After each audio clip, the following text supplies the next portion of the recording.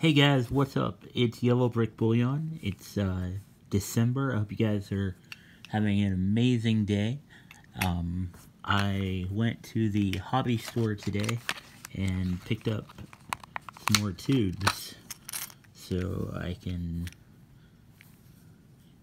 get this tube of 10-ounce gold coins here into some capsules.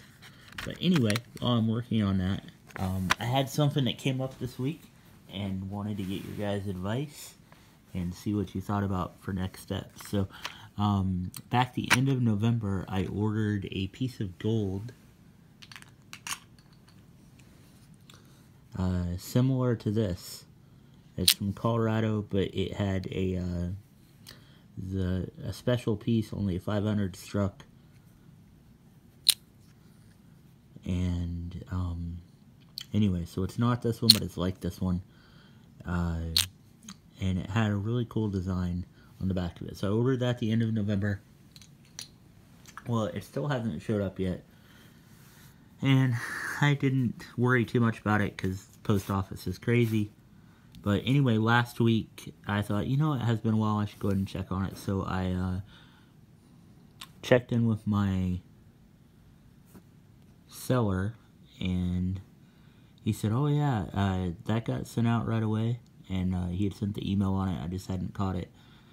And anyway, so it says it was delivered December 3rd, so that's been a little while ago. So I went to the post office and had him look it up, and sure enough, it had tracked through the system. They had scanned it in at my post office, and it had been delivered and put in the P.O. box.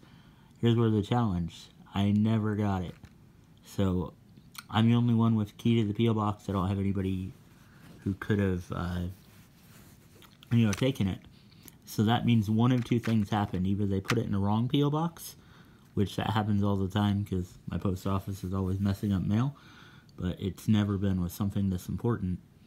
Or somebody from the post office has gotten wise to the fact that I get all these packages, and so they just kept one for themselves. So what are your thoughts? What are next steps? It's a 10-ounce piece of gold, and I mean, you know, it's $200, but I'm not as worried so much about that as the fact that it was a limited edition 500 run commemorative.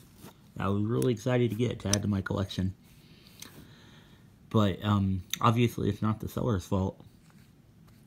And something happened at the post office, and they said there's nothing they can do about it because they did put it in the box. Just, it was never in the box when I got it. So, suggestions, if you guys had people steal stuff from the post office before, and what do you think? Alright, let me know. This is YBB out.